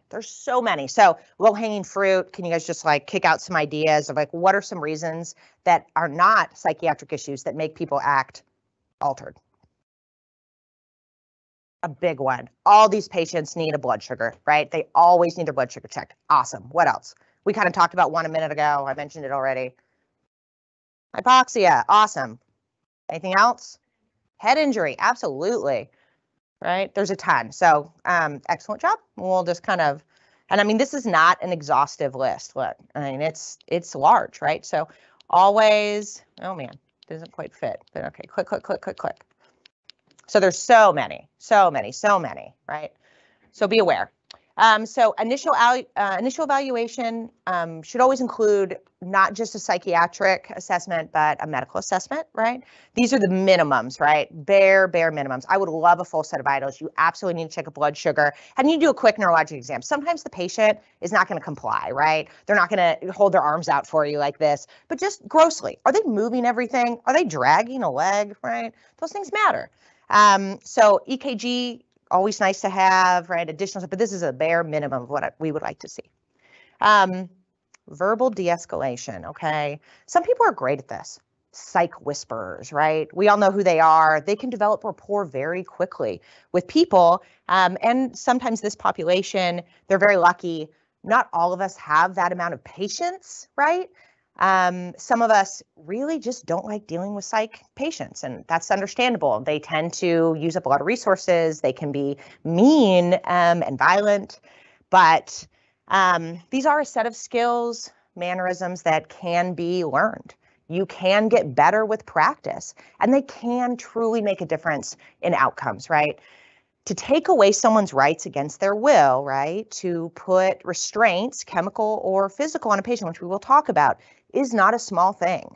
Y'all have power, right? In these situations, you guys have power. You can do that. You can force someone into the back of your rescue, put restraints on them, sedate them, take them to the hospital. That's a scary thing. That's a big deal. An appropriate weight should be placed on making that decision, okay? And before that decision is made, you owe it to your patient, because you are their medical provider, to try to verbally talk them down. Is it always going to work? Absolutely not, right? But I hope you will feel better. You'll feel good about yourself knowing that you tried, okay? Slow down, right? And that's something I'm not good at. If I'm talking too fast, y'all just let me know, right? I am a northerner. Like I talk quick, I move quick. So I have to, when I encounter patients like this, you know, I have to kind of check in with myself, and I just slow my speech down. It's just slow down, right?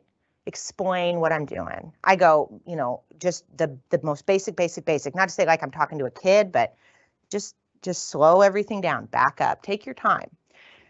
So I really like this slide, not because it's funny, because it's a lady yelling at a dude, but 10 principles of verbal de-escalation. So can you guys see this okay? Probably not, so I'll just kind of glaze over it. So personal space, right? They say 2 arm lengths. You don't want to get super close to someone super quickly if they're upset.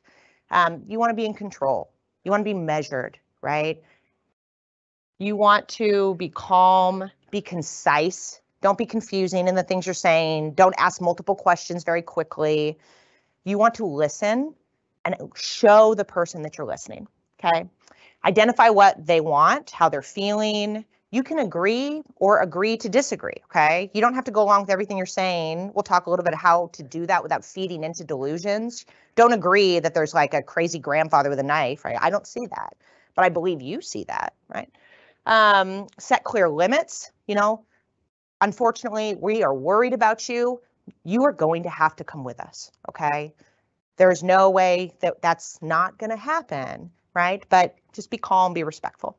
Offer some choices within the limits of what you know your legal responsibilities are. And then I like this one because afterward review, right? Just kind of like, what happened today? What did we do good? What did we do badly? What can we do better? You know, constant improvement, right? That's something that we harp on in my training. We can always get better, And then body language, right? We say so much without our words, okay? So if I come in and I'm like this, and I have a nasty, you know, I'm talking to my husband, I got this mean look on my face, and I'm like this, right? That says things, okay? But my fists aren't balled. My hands are open. My hands are relaxed. They're side of a neutral facial expression. My voice is calm. I'm controlled in what I'm saying. I'm not reacting. I'm not overreacting to what they're doing. You're communicating a lot of things. You're making them hopefully feel more comfortable, right? Because the goal is to get them to trust you, to align with them, okay? So de-escalate yourself first, okay? Oops, hold on. That is not de-escalation, right? That sometimes that's what we want to do, but that's not de-escalation, okay? So just take a breath. Acknowledge if this patient is frustrating you, making you angry. No, you know, just check in with yourself, right? Because then you can be like, okay, remember, it's not about you. This person is having a bad day all on their own. You're there to help them. Just take a step back. So act calm, even if you're faking it. And again, we kind of talked about these things. Minimal gestures, neutral facial expression, relaxed posture. How you choose to react makes a big difference. This really does matter, okay? Causes of escalation, right? If you engage in a power struggle, like there's really no point, right? There's really no point because often these people are not rational. So don't engage in that way. You know, not attending to body language, overreacting to their threats or posturing, you know, not making the patient feel heard, pushing and becoming provocative. I am very guilty of, I'm a very reactive human. And I would be lying if I said there were not patients in the emergency department that I didn't get frustrated with and like say, just get irritated with them. I didn't help the situation, right? Those patients inevitably got chemically and physically sedated because I didn't do this. I got frustrated and I acted, not exactly as I should. We're all human at the end of the day, right? Empathetic listening, this is an actual skill, right? So looking at someone, I'm giving you my full attention. I'm listening. I'm showing you I'm listening.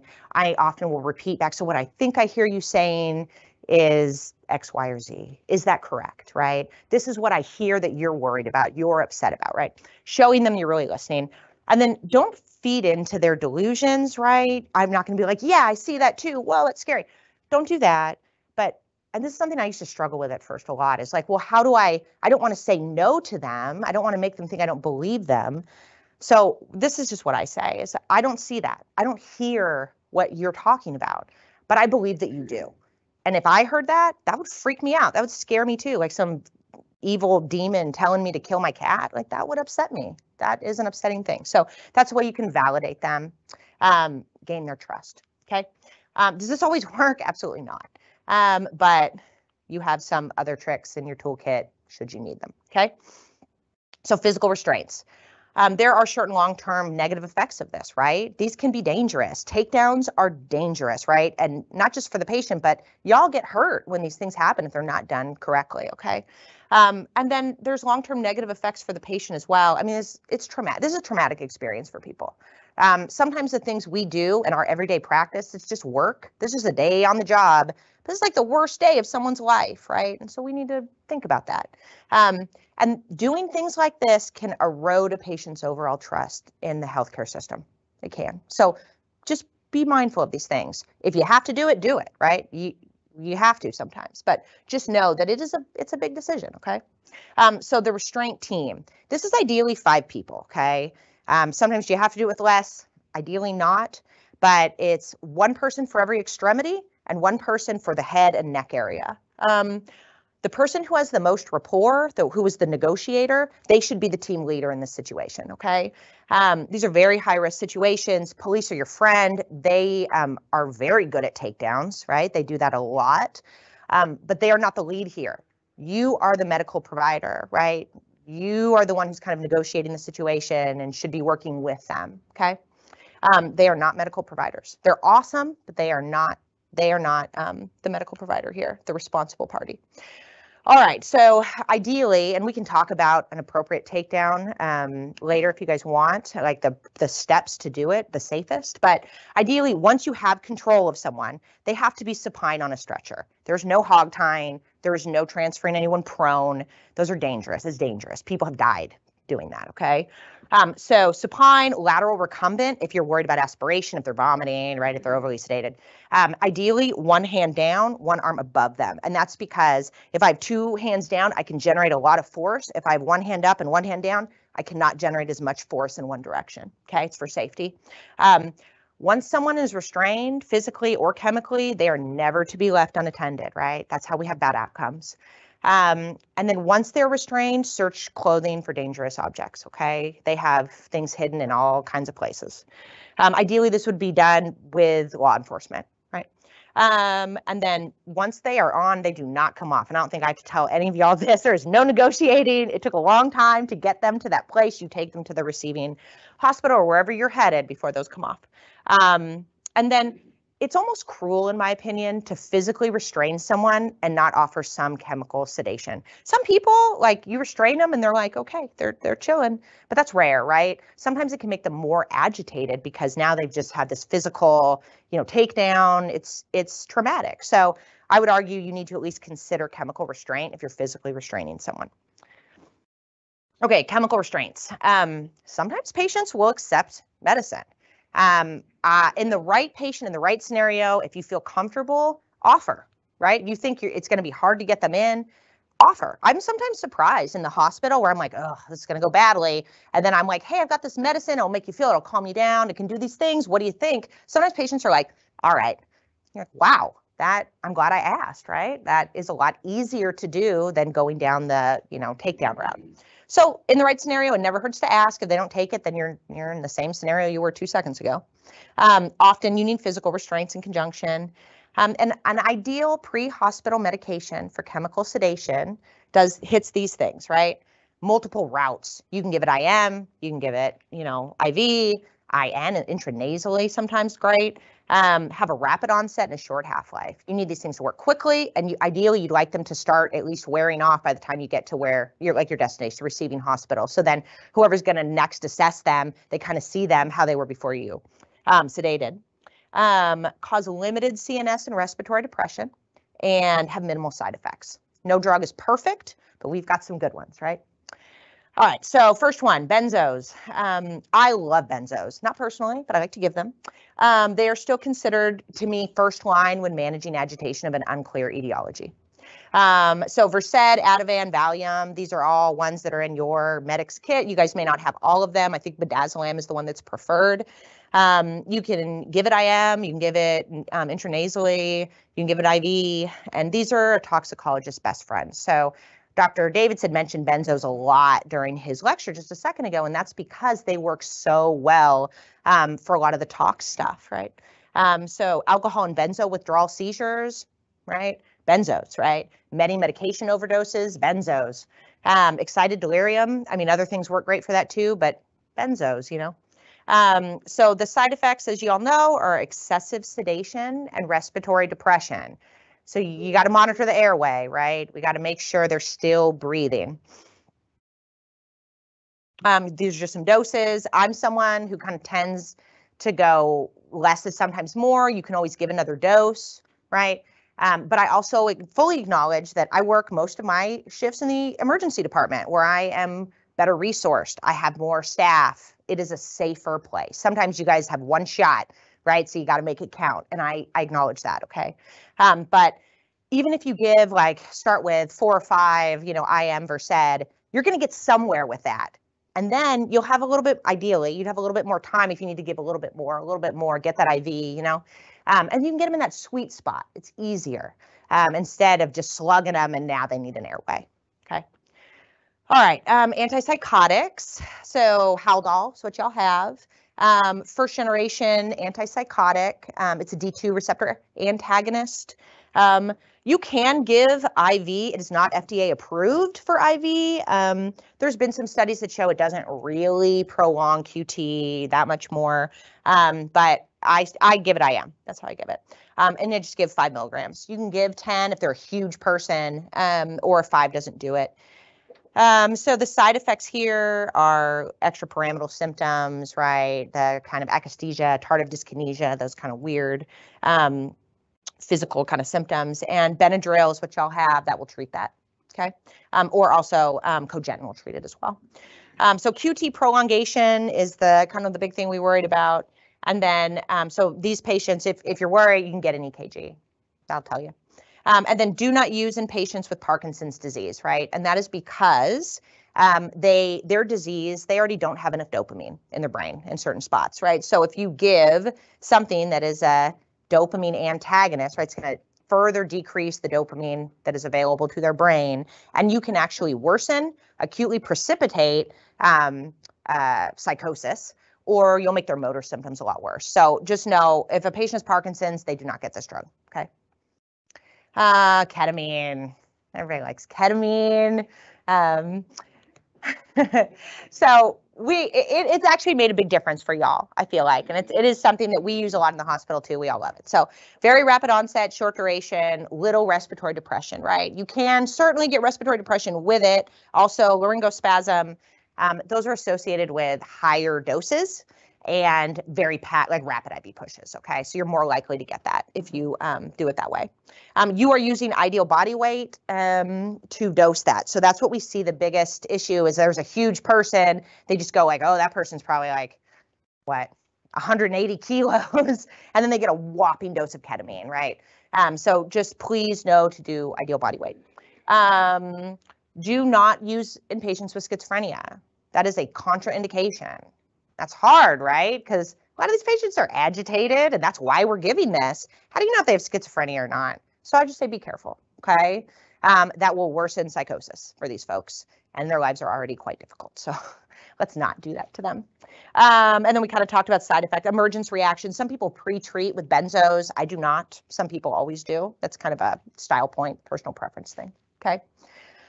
Okay, questions up till this point? I know I'm kind of moving quick. Okay.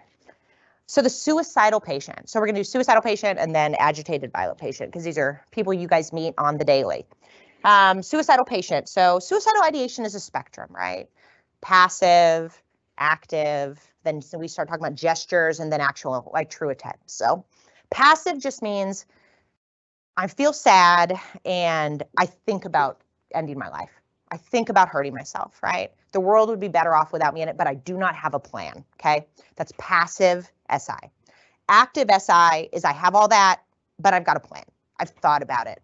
Maybe I bought a rope. Maybe I've driven by the bridge. I'm starting to rehearse things, okay?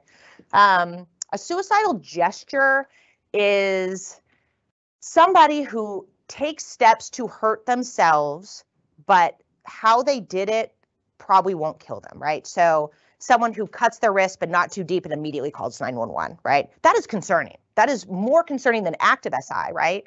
But people kind of sometimes call this a cry for help. But it's more of a gesture, right? Than somebody who gets a gun and shoots themselves in the head and does not call 911 first, right? That's a true attempt. So you can see the statistics. This is a big problem in our country. It is, a lot, young people and then older folks, got a bimodal age distribution. And so my advice would be to take these suicide threats seriously. A lot of these patients, people who actually have true suicide attempts, they have kind of looked back and saw that these people have an increased engagement with healthcare within 30 days prior to their attempt, right? Because they are struggling, they are suffering, right? And so maybe you've run on this person, this woman, 3 times this month, and you're like, ugh, you're not really gonna do it. Take it seriously. Just take it seriously. I don't want any of you to be, to get, to hear that you didn't take it seriously, you left them at home, and then they had a bad outcome, and then that weighs on your conscience, right? I don't want that to happen to any of you guys. So the suicidal patient, right? Hopefully y'all can see this, but this is just risk factors, okay? So if they have a detailed violent plan, if they have a history of attempts, they have any kind of underlying psychiatric diagnoses, chronic or terminal medical conditions, so terminal cancer, right? HIV, they're at a higher risk, right? Because of their quality of life, right? And what they're facing. Substance abuse, absolutely. Social history, right? My wife left me a month ago. I lost my job, I haven't seen my kids, those things matter. And then like a family history of psychiatric or suicide attempts. Sex, so men have a higher risk of successful attempts. Women, you will see more suicidal gestures, but men, being of male sex, is of the real higher risk. And then age, right? This is bimodal, so teens, young adults, and then older people. Okay, when encountering the suicidal patient, be kind, right? Be nice, but you also have to be direct. You need to feel confident that they are answering your questions satisfactorily so you can determine whether they have capacity, whether they need to be taken in, okay? Against their will or with their, compliance. So I directly ask, like, are you going to hurt yourself? Have you thought about it? How are you going to do it? Those are hard questions to ask people sometimes. We feel uncomfortable. They're not fun conversations, but they need to be asked, right? This is your responsibility as their medical providers, right? This does not put the idea in their head. So some people have suggested that, these severely depressed people, the thought never occurred to them, and then you ask about it, and then that's the seed that got planted. That's not true. That is not true. You need to have these conversations, okay? These people, they may be compliant. They may say, "Yep, I'll go with you. I'm worried too. Let's get in the rescue." Go, "Oh, well, I'll just sit. I can just sit in here." No, these people are dangerous, potentially dangerous themselves to you. They need to be on the stretcher. They need to be buckled in. They do not get to sit up front. They do not get to sit, by an exit door, right? Dangerous things have happened. Their belongings need to be searched, right? Ideally by law enforcement. And if not, then they don't get to hold their stuff in the rescue. right? Has it happened that everyone thought it was going well and then someone pulls a gun out and shoots themselves in the rescue? Yeah, that has happened. Okay. Don't let that happen to you. We talked about that. Okay. And then in Alabama, suicidal patients may be involuntarily transported against their will, right? You have the right to take their rights away if you feel that they are a danger to themselves. Okay. You can do that. All right. The agitated and violent patient. Okay. Unfortunately, y'all meet a lot of these people, right? On a daily basis. Always, consider the potential for violence. Maybe they're just agitated, they're yelling, they're doing that, but they're unpredictable. And at any moment, they can become explosive. If they have a history of underlying psychiatric disorder, you should consider them at a higher risk. Never let them stand between you and the exit of a room. Okay. And then law enforcement is, of course, your friend. And then just anytime, and this shouldn't have necessarily gone here. It should have gone against, kind of when we talk about capacity and then more in a assessment and treatment. But please do document that I restrained this patient. I transported the patient because I think that they represent a danger to themselves. Like, why are you taking their rights away? Why are we doing these things? Why are we giving these medications? All these interventions are potentially dangerous. So to protect yourself from a medical legal standpoint, you need to be documenting why you're doing this. Okay. Okay. Excited delirium. This is a syndrome. Oh, well, we got a question? Okay. So we got a couple of questions came in online. Okay. That are what you're addressing now.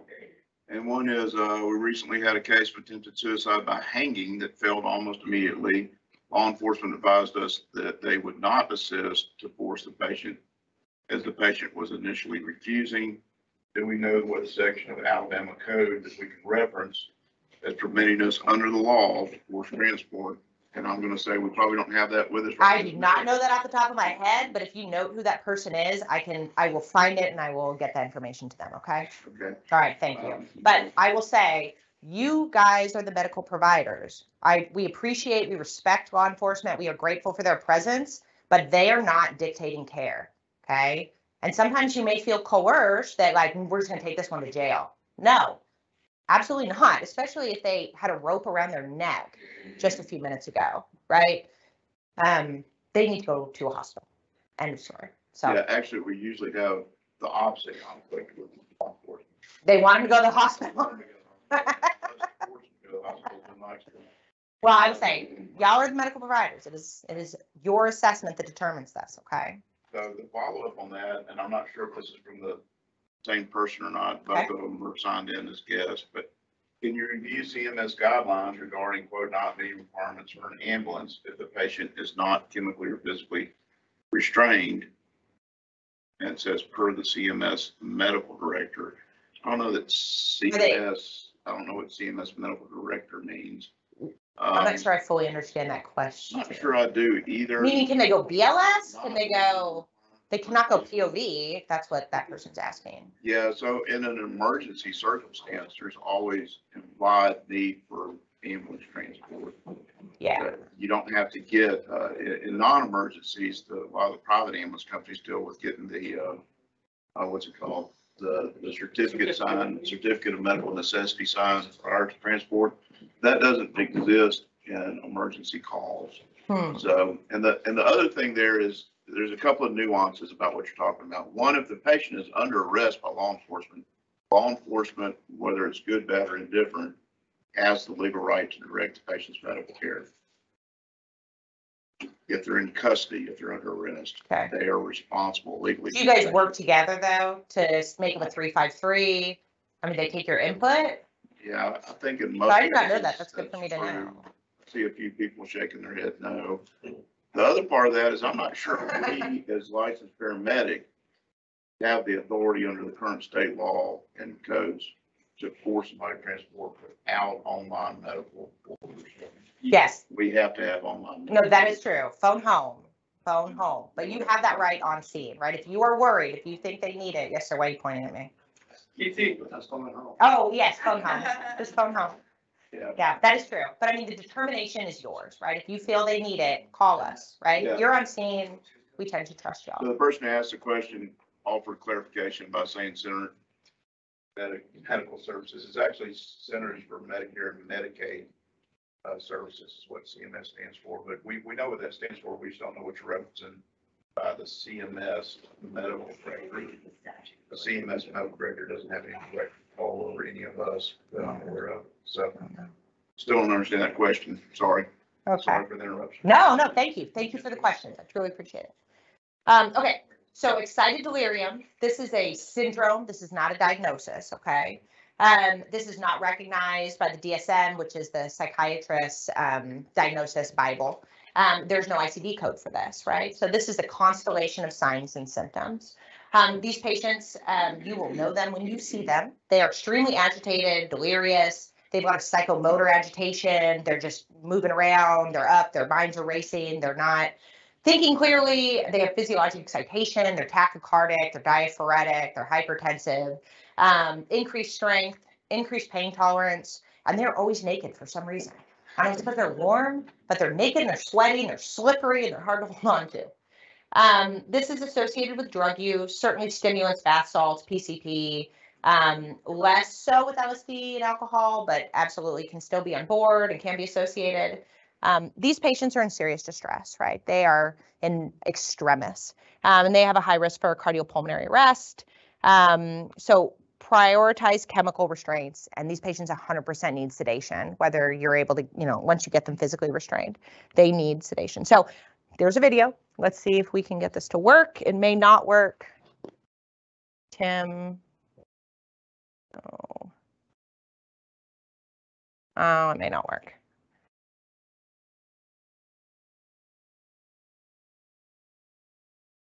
Well, I guess it's not going to work, but the long story of it, you can Google plenty of videos. You guys may have met these patients yourselves, but they're not on this planet. They're often grunting, they make animal noise, they're screaming, they're nonsensical, they're very violent, they're exceedingly dangerous, right? So yeah, it was a good video. I'm sorry you didn't get to see it. But anyway, so we'll talk a little bit about capacity, right? Can my patient refuse transport? Okay. So to refuse transport, a patient has to have capacity as determined by you, their medical provider. You have to feel comfortable in ruling out organic causes, right? They're not hypoxic, they're not hypoglycemic, they don't have signs of external trauma.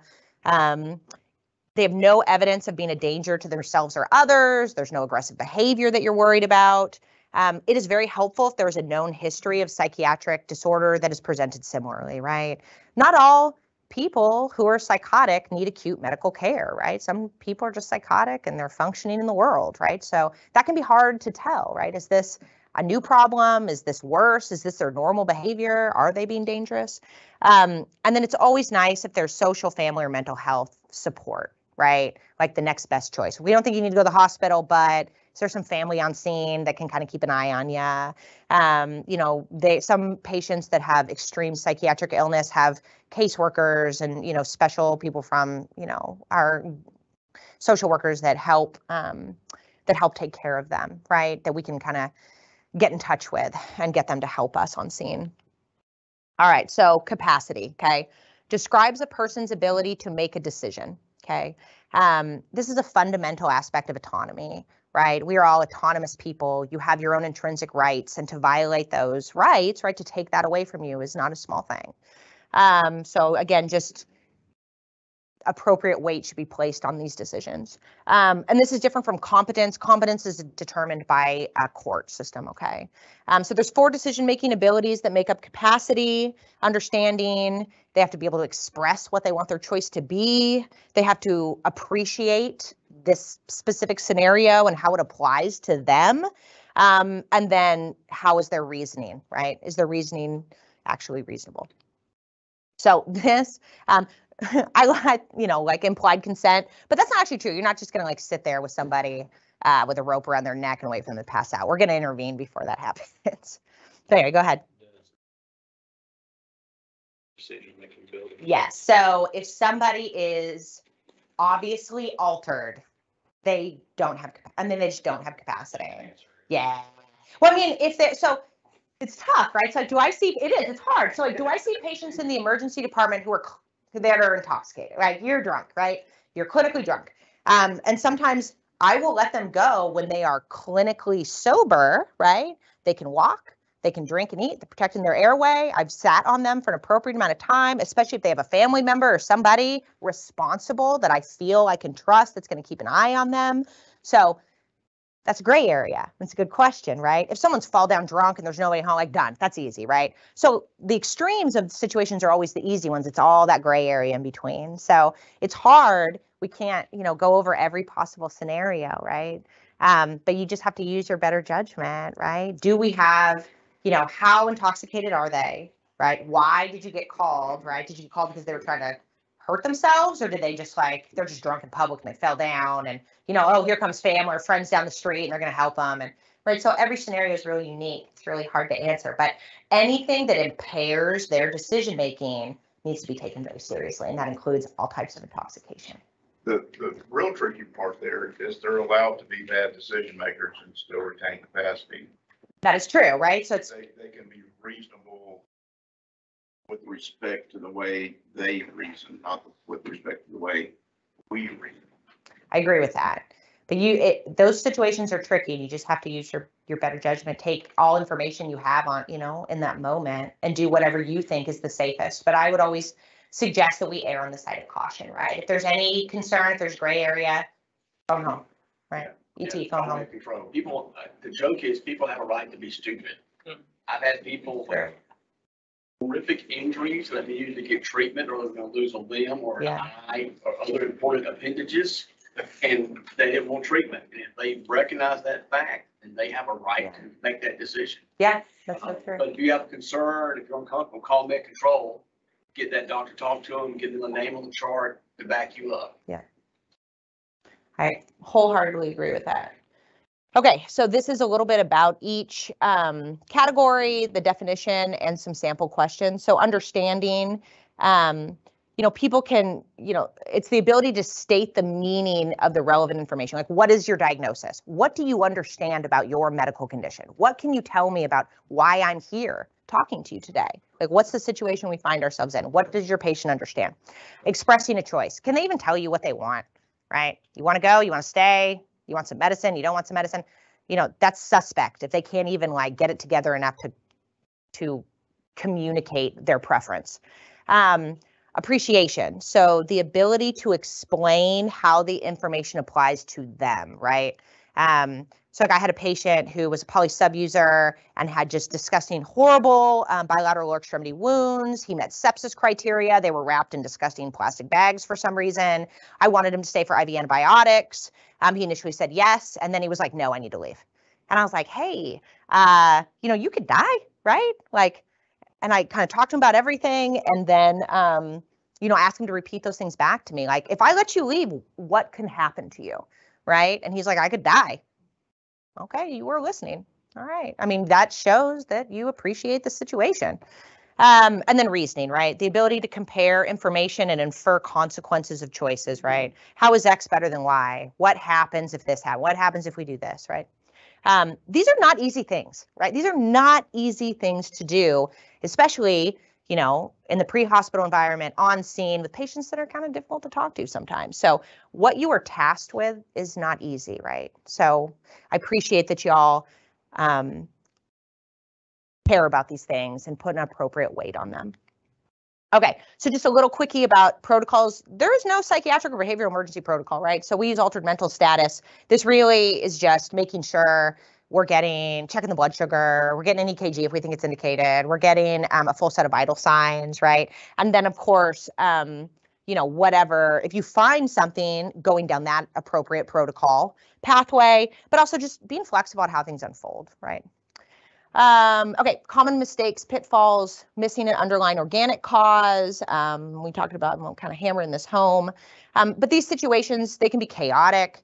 Treatment mistakes can happen. I drew up the wrong medicine. I drew up the wrong dose of medicine. I missed something because people were running around. It was dangerous, or maybe just because I was like, this person, I run on this person all the time.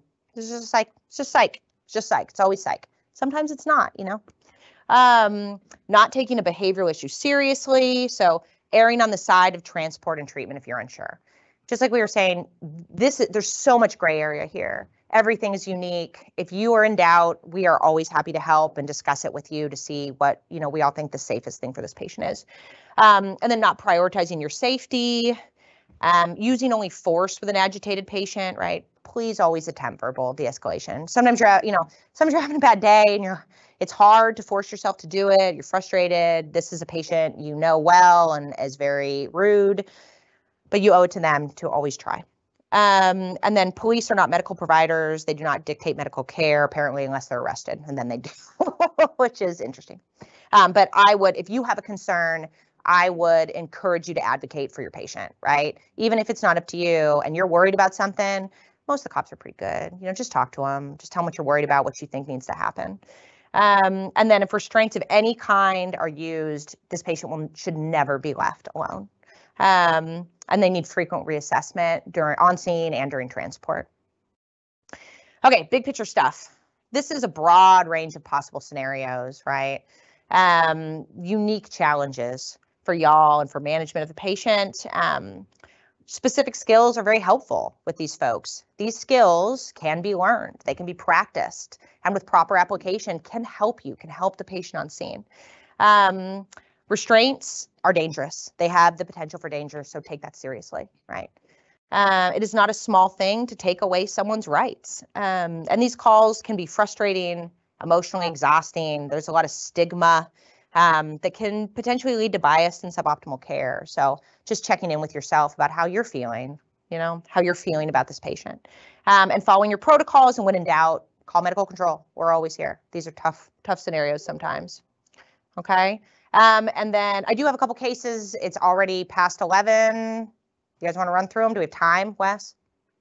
Do it? Okay, they're brief. They're mostly about can they be left on scene? Do they need to be transported? That's mostly what this is. Okay, 19-year-old male, severe autism. Mom called because he's agitated, being violent at home. Okay, you get on scene. Mom's outside with police. The patient, you can see him through the window. He's yelling and kind of just throwing pillows around. He's a big kid, and he looks very severely autistic, right? So what do you want to do? I can answer whatever questions you may have, and I can give you whatever information you may want.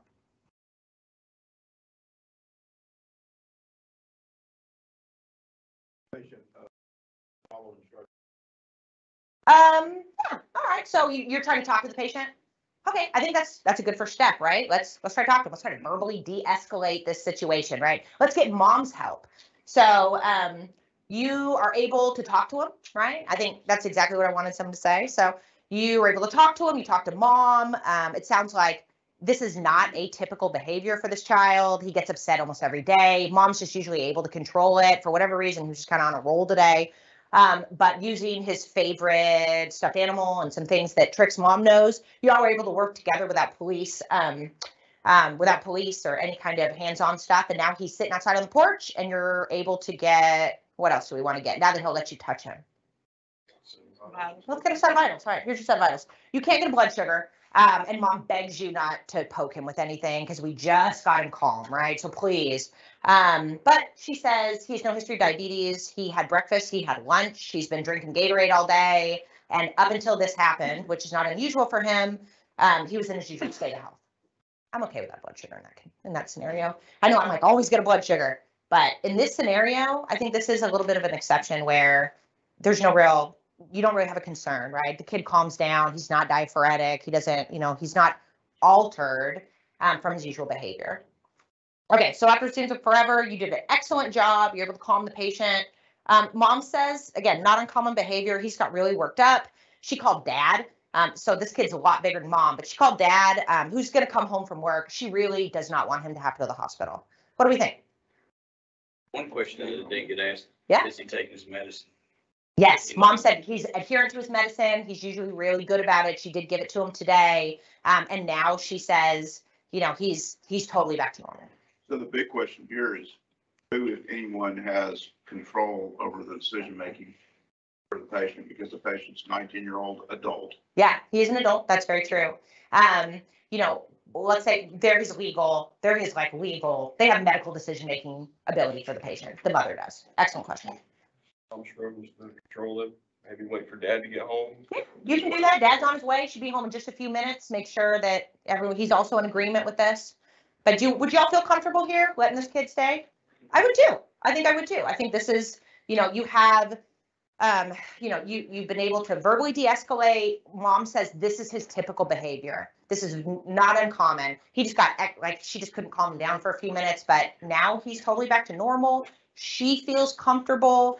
There's no real vital sign abnormalities. She's adamant, that he couldn't have gotten any drugs or substances. He doesn't do that, right? And they're very reasonable. Call us back if something happens. We're happy to come back and reassess, okay? So I agree with you. I think this patient can stay home. Good job. All right, case number 2. 23-year-old female, past medical history, or without past medical history, excuse me. She's been drinking at a friend's house, locked herself in the bathroom, said she's gonna cut her wrist. Bummer. So on scene, police have already gotten her out of the bathroom. She's sobbing. She's got makeup all over her face, and she's kind of nonsensically talking about an ex-boyfriend and, how much she loves him, and he broke her heart. Okay, what do y'all want to do here?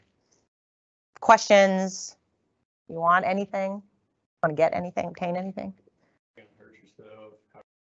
Yeah, exactly. So we'll start kind of going down kind of the SI stuff, right? Like, what's going on? How long you been feeling this way? Have you ever tried to hurt yourself before? We're looking at her skin. There's no cut marks on her skin. She's not a cut or anything like that. She has a job. She's a, normal. She goes to school. She's kind of a normal person. Her friends are the one that called. They're there with her. But she is like kind of nonsensical, very clearly drunk. Okay, so you got a set of vitals because she's sitting on the couch with you. Everything looks fine. She's a little tachycardia, but she's a little upset. Everything else is okay. What other questions? What else do y'all want to know at this point? Has she broken any laws that the police are willing to enforce? Nope. Cops are not taking her to jail. She's not under arrest. Yep. Excellent question. She denies it, and she just looks intoxicated. Her friends corroborate that story. You don't see any drug paraphernalia or anything around, and they look like semi-reasonable young adults. Okay. All right. At this point, you're like, well, I'm still kind of worried about you. You said you're going to kill yourself. You actually locked yourself in a room. You're clearly intoxicated. She's refusing. She's like, I didn't mean it. I was just joking. It was a joke. My friends just, they didn't know it was a joke. Are her friends drunk too? Her friends have been drinking. Excellent. Because I was going to say, like, well, she's got friends with her. I was going to try to trick you guys. She's got friends with her. They said they'll watch her. She's reasonable. She's never done this before. But her friends have been drinking. So what are we going to do for this lady? She's going. Yeah, good job. She's going. Awesome. Okay, case number 3, last one. So a 54-year-old homeless male, history of polysubstance abuse. You know this gentleman. He's not very nice. Police, were called because he was harassing bystanders downtown somewhere. He's obviously intoxicated. They called you, though, because he just, I don't know. He just seems like a little more intoxicated than normal, we'll say. Disheveled, dirty, slurred speech, ataxic gait. But it's like he's drunk every time you see this guy. But he's got scattered bruising, dried blood. He's wearing 18 layers of clothing despite it being 105 degrees out for some reason. But what you can see, he's dirty, but he looks a little like bumped up, bruised up. Okay? What about this guy? What do you want? Yeah. It is hard with this guy, though. He knows you, right? You guys run on him all the time. And so he's like, immediately gets a little pissy pants when he sees you. But that's the right thing to do, right? You're like, all right, Bill, what's going on today? What happened? Okay. He will let you get a set of vitals, okay? He's kind of a jerk about it, but, right, you gave him a bag of chips or something. He let you do it. So here's his set of vitals, okay? He's intoxicated, not in acute withdrawal, a little hypertensive, but everything, not too bad. Okay. All right. So trying to get history. He's becoming a little more agitated. Is it just because he doesn't like you? He's a mean old codger. Right. Okay. So what do you think? What else do we want to do? Right. I know it really kind of sucks, but More thorough physical exam. yes. Exactly. He's covered in clothes, but you see some like bumps and bruises. You know what I mean? He looks like, well, maybe he's fallen. I don't know. Excellent. Okay. So you're trying to get him to kind of let you examine him. He vomits. Okay. Now what? Right? You guys are really good. I'm really impressed. So yeah, this guy fell, right? Or somebody beat the heck out of him because he's a jerk, right? So we're concerned that he's bleeding into his brain, maybe. So he's not going to stay on scene, right? Awesome job, you guys. Impressive. All right. Thank you for listening. Thank you for putting up with me. Questions? That is my email. I appreciate y'all putting up with me and listening to me and letting us be here. So if I can do anything, y'all have clinical questions, you just want to chit chat, want to say hi, please don't hesitate to reach out, okay? Yeah, thank y'all. Thank you. Cool. Excellent. Chief. That's awesome. Very good session. Thank Thank you, Dr. Melissa, and thanks, Dr. Davidson, for your lecture as well. So we're going to be in Mobile on August 24th. We'll be at the Mobile Convention Center here today. If you're in the area and listening online, we're going to break for lunch here briefly, and we're going to do a skills lab down in the area of Trustful Fire Department's admin that they usually use for CPAP. If you're familiar with that, a lot of people in the area are. And please come and join us. We'd love to have you for the skills lab. We've got several physicians here, and we'll be doing some cool stuff. And if you're in the Mobile area on the 24th, please join us. Remember, you can always join online. Please remember to fill out an attendance form. The link is in the chat. You can also send an email to Alabama EMS challenge@gmail.com. You'll get an automated response with a link to the attendance form. The password for today's form is trustful, all lowercase, word trustful. And even if you don't need the Con Ed or any of that, it really helps us to be able to track your attendance and gives us an opportunity to get your feedback, which we do read and we take action on to try to make the program better. So thanks everybody for participating, and first. Actually, if you look on Eventbrite, the cadaver lab for August is posted. It's the 24th, 26th, and 25th. So if you can go to Mobile with us, go to Mobile. If you're in town, we've got a cadaver lab with Dr. Evans that Wednesday. And then Thursday and Friday is the EMS portion as well. But it's on Eventbrite. You can find it on Facebook. It's posted as of yesterday. Awesome. Sounds great. Thanks everybody for participating, and we'll see you next time.